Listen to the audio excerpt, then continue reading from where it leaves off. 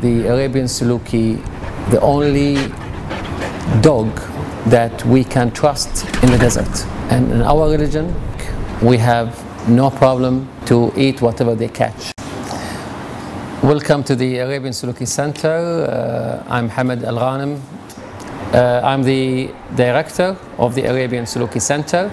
In old days, it was a survival and a part of our daytime living.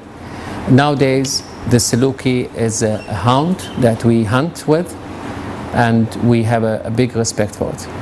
The Arabian Saluki is very precious to us, that we do exchange in the family, between friends, and it's not for sale. The Arabian Saluki Center is preserving the pure breed.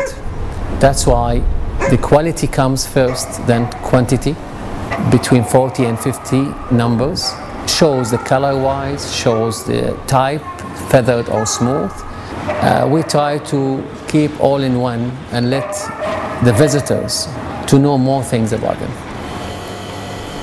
Saluki eats what their master eats.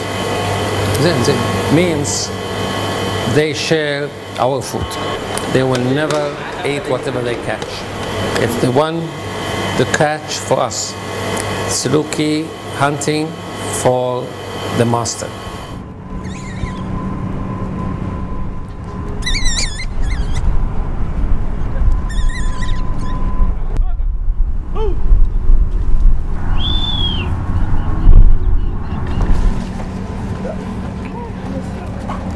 What makes a good Saluki, it's a good owner